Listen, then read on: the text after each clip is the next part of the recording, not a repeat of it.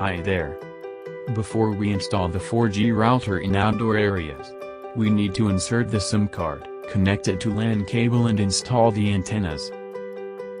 Firstly, we open the waterproof case with a hexagon wrench.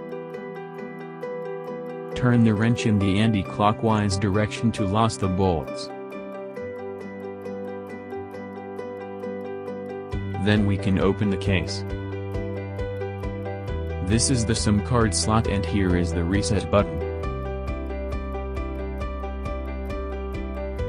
The outdoor 4G router uses Nano SIM card, which is the smallest SIM card usually used on the smartphones.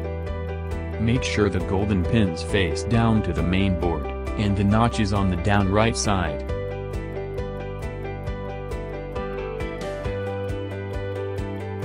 When we are installing the antennas, make sure the 4G antenna install on the left side socket,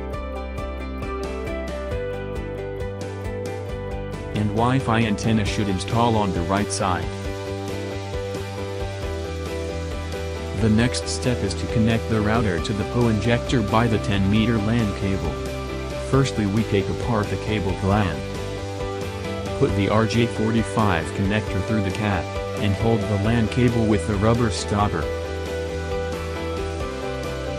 Then connect the RJ45 connector to the socket on the router, and tighten the cable gland.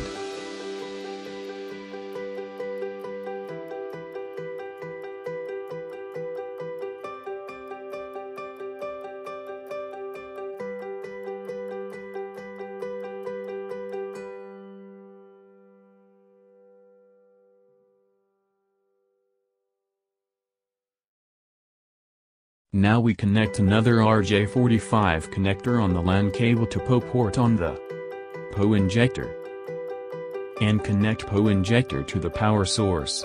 The power LED will turn on, and connect PO injector to the power source. The power LED will turn on. Now we turn on the power switch. The outdoor router will start to work. This is the reset button. The green light is the mobile signal indicator. Here is Wi-Fi signal light. We will get a Wi-Fi hotspot within 20 seconds. We can turn off the Wi-Fi function on admin page of the router.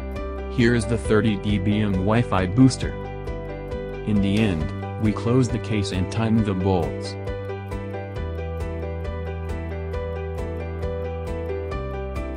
In order to get Ethernet connection, we use the 3-meter LAN cable to connect LAN port on the PO injector to the computer or indoor routers.